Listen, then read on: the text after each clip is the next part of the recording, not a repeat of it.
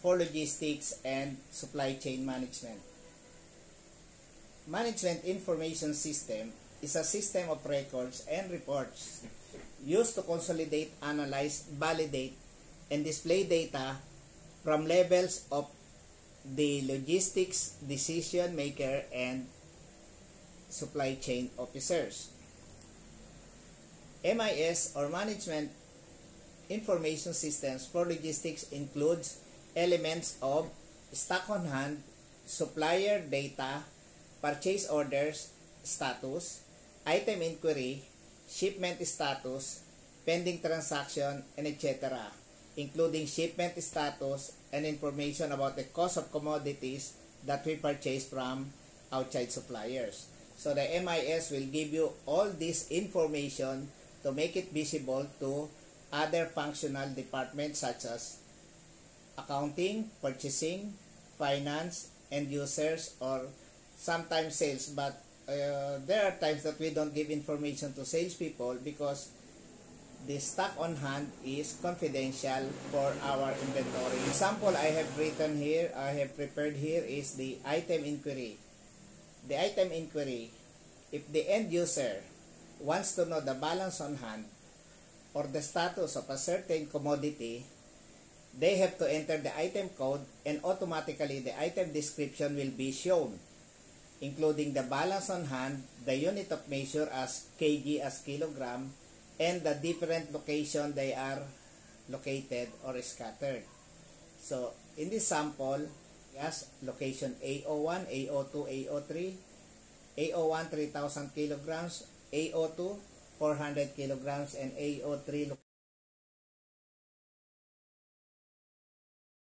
location has 300 kilograms, a total of 1,000. Now, I would like to show you the getting the balance on hand through documents or documentation.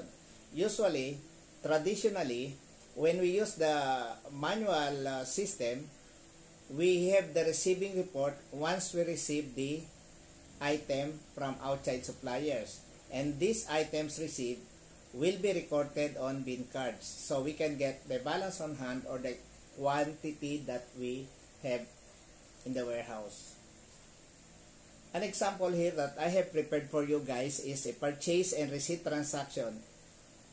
This purchase transaction is also at the same time a receiving transaction because you have to enter here the PO number. Once you enter the PO number, automatically it will show the supplier name including the items that we have ordered from that supplier. Indicated here PO number, date, supplier code, and then line item number, item code, and the unit of measure on order quantity plus received quantity in order to balance the quantity we ordered versus what we have received. Another information that I have prepared for you is PO inquiry or the purchase order inquiry.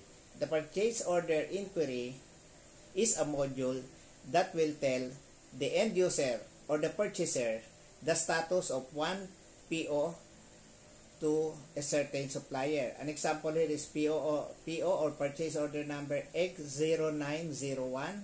The supplier is Stanley Marketing PH. The PO date was December 10, 2019. Indicated the format of the PO, you will see here there is a line number. Line number here is very critical because this is an indicator what the items are pendings and what the items have been completed. So we have, let's say, item 1, 2, and 3. There are times that we have item 1 to 100. So we could hardly receive or trace each individual item. Let's say there are times that they delivered line item number 88. So in the line item number, we can minimize that hunt and search operation for that data by inputting the line item number instead of stock number.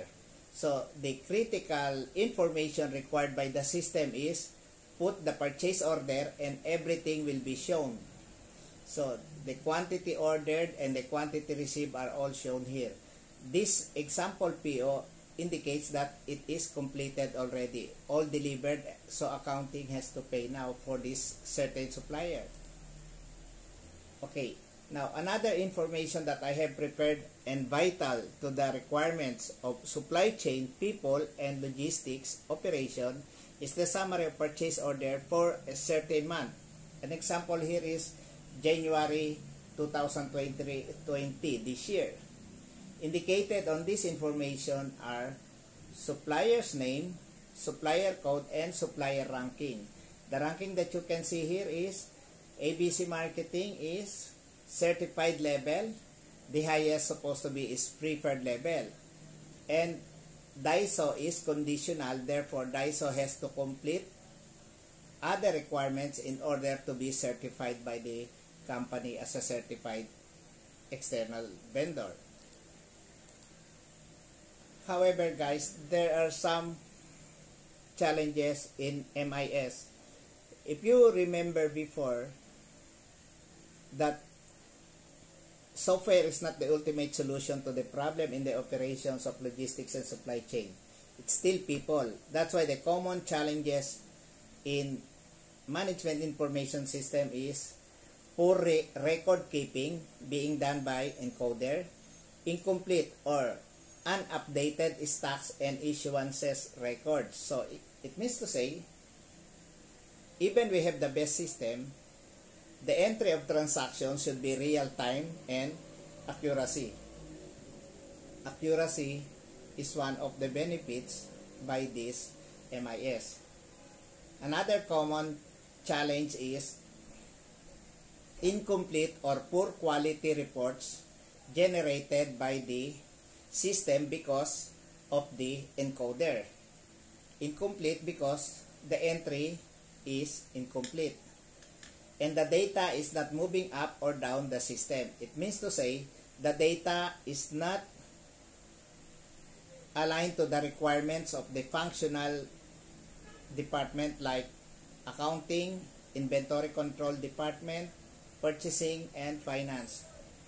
Guys, I hope I have given you the clear information about the MIS for logistics and supply chain. If you have any queries, don't hesitate to email me. My email is indicated here on the channel, including my telephone number. Thank you very much for listening.